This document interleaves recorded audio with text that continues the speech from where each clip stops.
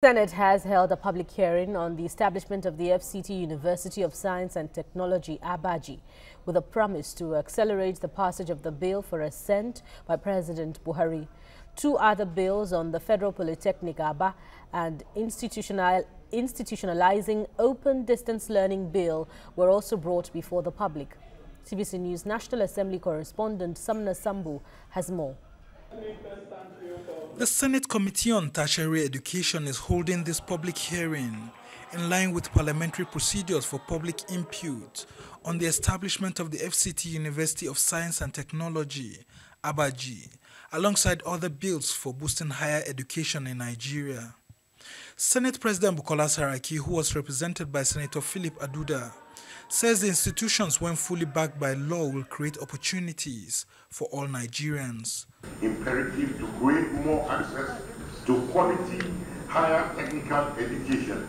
The emphasis on providing full-time courses in applied sciences and other fields in these institutions will help reduce the period of course work and further deepen the learning capacity of the students.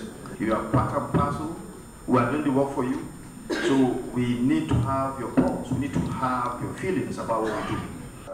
Senator Aduda, who is also the sponsor of the motion, said the FCT University will create more chances for the education of Abuja natives when established, as they currently lack opportunities for tertiary education like other Nigerians. The University of Abuja does not give us any catchment. We do not have any quota, there is nothing.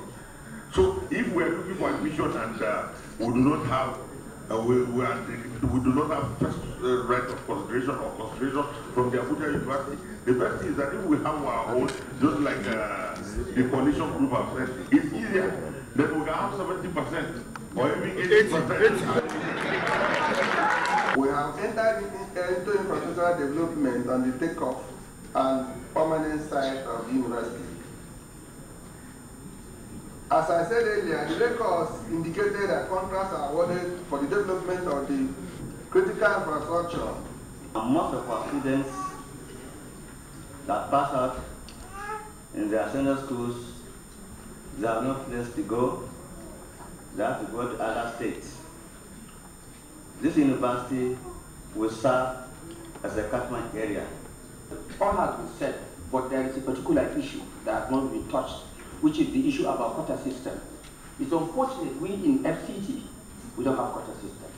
In most of the universities, including the Guabolada, in our own, to reserve 70% of the admission into the university. The other two bills considered are Federal Polytechnic Abia State Establishment Bill 2018 and Institutionalizing Open Distance Learning in NUC, MBTE and NCE Establishment Bill 2018. At the end of the public hearing, the Senate promised to fast-track the three bills for swift legislative and executive actions so that they can become laws. Samna Sambu, TVC News, Abuja.